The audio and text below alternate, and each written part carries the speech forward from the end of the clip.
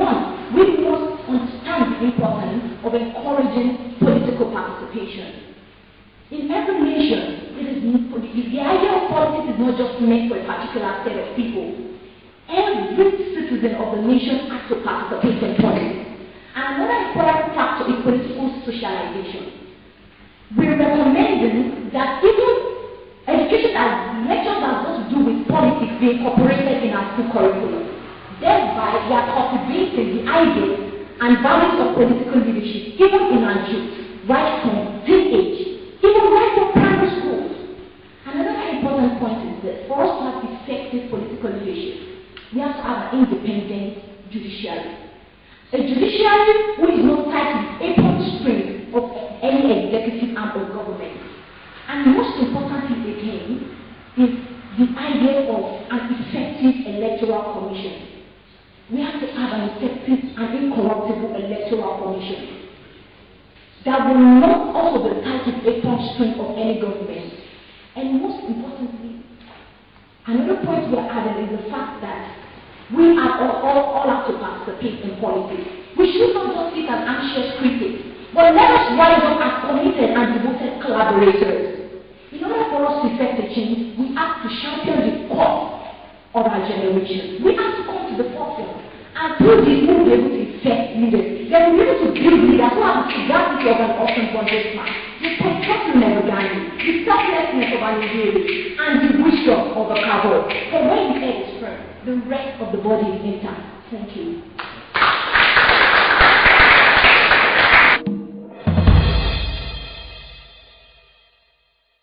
Thank you. My name is Fatima Mbreme from class 2. Some of the problems, or one of the problems we in my class in Nigeria faces today is the very limited source of revenue generation in Nigeria. We depend solely on oil, and I think that is not enough. The oil prices are very unstable. The oil is very finite, limited. We can't keep generating oil forever. So I believe we can develop other sectors like agriculture, tourism, our cultures, our human cultures like cultural festivals, and even human capital. At least Nigeria is the most populous country in West Africa with a population of over 150 million.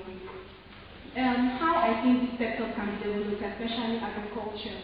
Agriculture has so much potential, and we in Nigeria underutilize agriculture.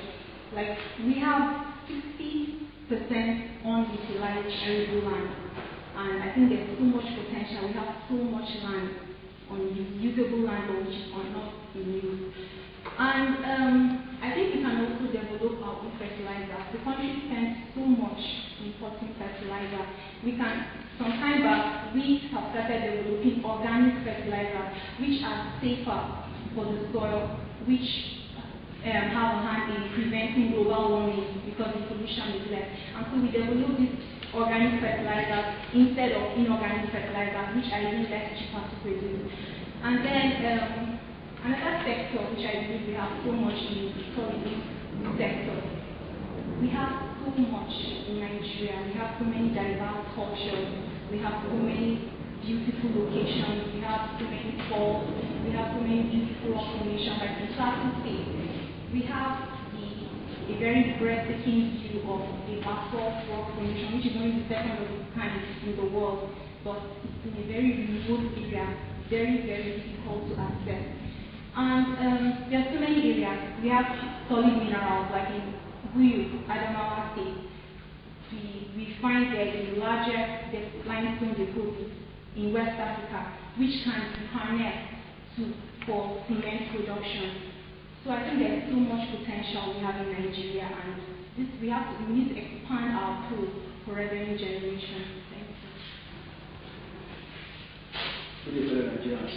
My name is Charles Makanda. I would like to speak on poverty. Poverty is one of the biggest problems facing Nigeria today, despite the fact that Nigeria is a very rich and great nation. But how come poverty is stopping us? What is poverty? Should I start? Poverty is inaccessibility to the basic necessities of life. What are those necessities? Food, shelter, clothing. Now, why is it that there are lots of Nigerians in this country that cannot access it, despite the fact that Nigeria belongs to the OPEC group? Why? Let's take a look at it. Education. There are lots of people in the rural areas who cannot have formal education.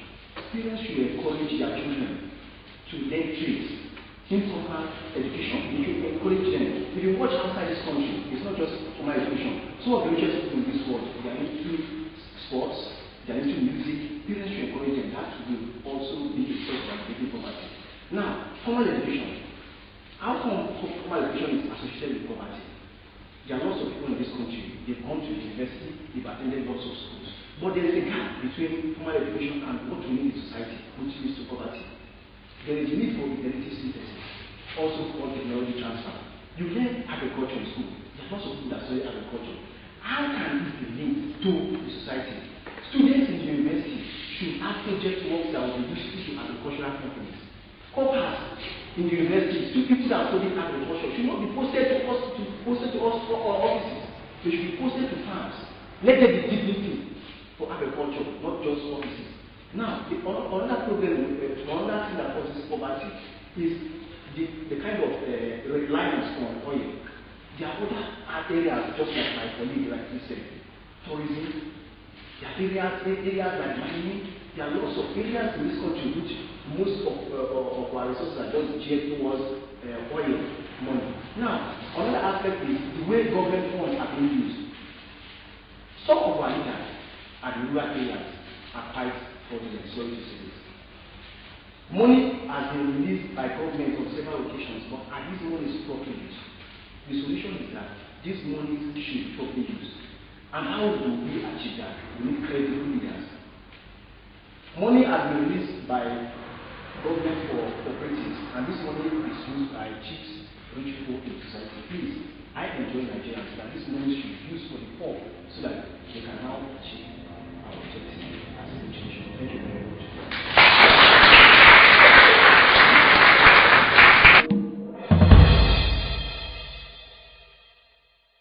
Good morning, my fellow Nigerians, young Nigerians. My name is Madam I'm a colleague here who will just speak on the topic food security. Now, food security is not just agriculture. It's not just about going cross, it's about going enough food that will feed the people with extra, that everyone can be fully nourished. Now, food security and agriculture are very, very important in Nigeria. For example, it's so important that it's one color that if you get twice on the Nigerian flag is green, which stands for agriculture and productivity. It was the building block of this country. But unfortunately, right now, agriculture in this country has diminished its status. For example, in the 1960s, Nigeria alone produced half of the world's palm oil, but now we produce 7%. The ground pyramid of animals has disappeared. We're no longer a net exporter of rubber, but now we import rubber. We import the most eaten food in this country, rice. We are a net importer of rice, while we have enough now to grow rice. Secondly, also, agriculture and food security are very, very linked to other things, such as economic security, such as national security. When people are employed gainfully through farming, through agriculture, they are able to provide a livelihood for themselves. But unfortunately, this is not the case today.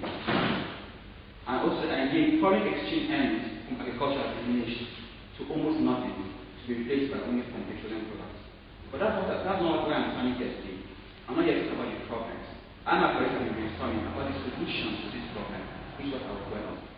One solution to this problem is encouraging agriculture by linking it to industrialization. You cannot talk about industrialization without agriculture, because without agriculture, you cannot have the raw materials that industry will use. One idea which one was an idea we call OLOG, one local government, one product. Each of the 700 local governments in this country will pick one product, one crop that they'll focus on and build a local economy around it. For example, you in Borno State can pick tomatoes, which grows very well on the soil. Focus on tomatoes and then have people that involved in the tomato, in adding to tomato from growing it to processing it, having tomato processing plants, and then people that also sell tomatoes. A global government like a boring Canada State can focus on ginger. I'm happy with that grow ginger, people that process ginger or other food ginger products to the final up the final destination at the door of customers. And you're not only encouraging industrialization, but at the same time, you are building local economies that are built around that product. And you are encouraging the farmers to move from just doing mixed cropping or subsistence to commercial agriculture in that product. At the same time, through that, encouraging agribusiness. We are not just going to farming because we don't have anything to do, just to feed ourselves. We're going to farming as a healthy sort of livelihood. A way you can build, have big farms, go to serious farming, and build it, and raise your family, send your children to good schools through farming. Thirdly, that was come from agribusiness. Thirdly, is having access to financing and inputs. Many of our farmers today complain of lack of access to loans, and we have big commercial banks. As a matter of fact, we have a bank that's specially related to agriculture. But unfortunately, there's so much bureaucratic bottleneck in accessing those loans. You have to come with large collateral, you must show enough capacity to be able to pay back the loan, not to mention cost-rate interest rates. One way we can do that is to make the bank that's the National Agricultural Cooperative and Rural Development Bank to focus to make loan accessing much more simple. Another way is to make microfinance banks to rural areas which are the banks that are close to the farmer to make it easier for the farmer to access them. And input to make a better access to seeds, fertilizers, and other things that will make agriculture easier for them. Also, we should encourage cooperatives. Most of our farmers are poor and do not have enough clout to be able to access these things.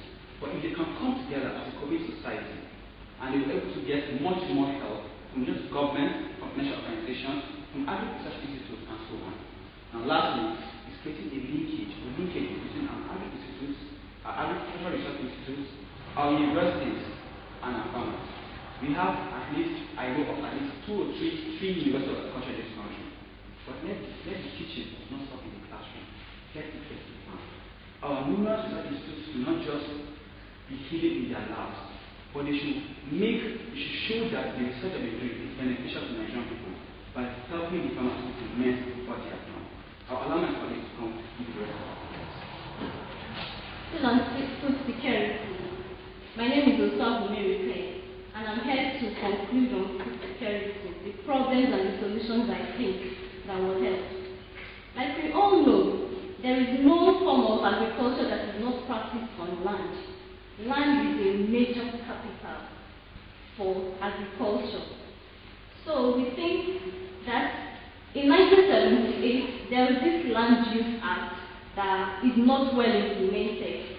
There has been a bureaucratic bottleneck on the use of this Land Use Act, thereby not making farmers get access to land very easily. So we think, the land we have in Nigeria today is basically placed under the charge of the federal government. So we think that the Land Use Act should be reformed in a way that farmers can have direct access to land, not really going through a lot of protocols. And again, the cost of land for agriculture should be reduced to farmers. Another thing I think is actually a big problem to food security is rural-urban drift. We have very few persons in the rural area who are now left to practice agriculture. I think that is a very, very, very wrong thing, and that has drawn our agricultural system very, very backwards. Some time ago, Malaysia came here we used to import cocoa to Malaysia, but again, we are nowhere. So I think we should actually work on that, on our transportation, on our irrigation system, and on our storage system. Thank you very much.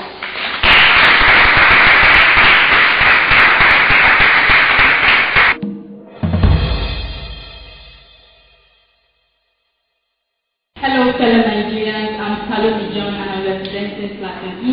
And here with me is Heir. Okay, we're going to be talking about the problem of education in Nigeria. During our 50th Independence Day celebration, I was asking myself a question: are we really an independent nation?